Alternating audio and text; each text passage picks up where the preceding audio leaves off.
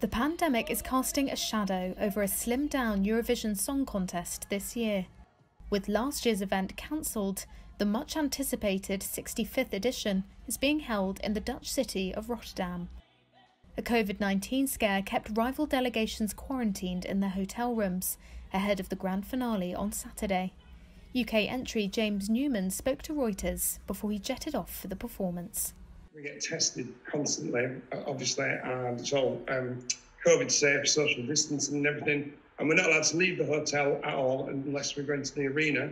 And then we get picked up and we're not allowed to travel with anyone else. So we get separately taken there.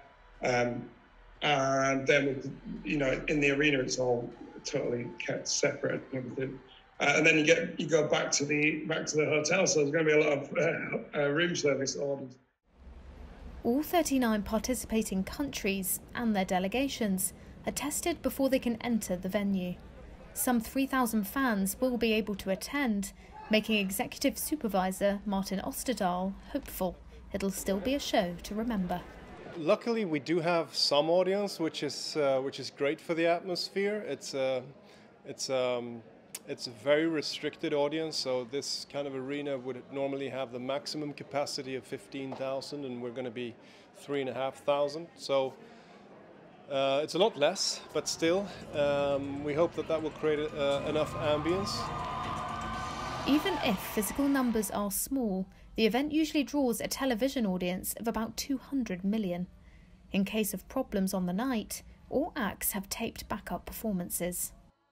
When we made the decision to try and unite everyone here in Rotterdam, we knew that the pandemic, unfortunately, would still be around.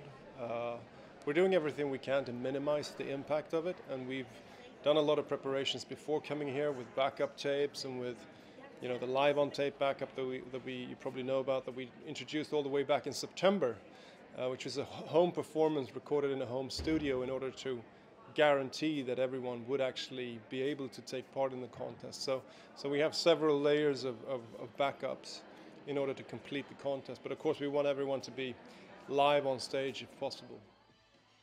Australia won't be physically present this year. Its performer can't get to the Netherlands due to travel restrictions. Current bookmakers' favourites include entries from France, Italy and Malta.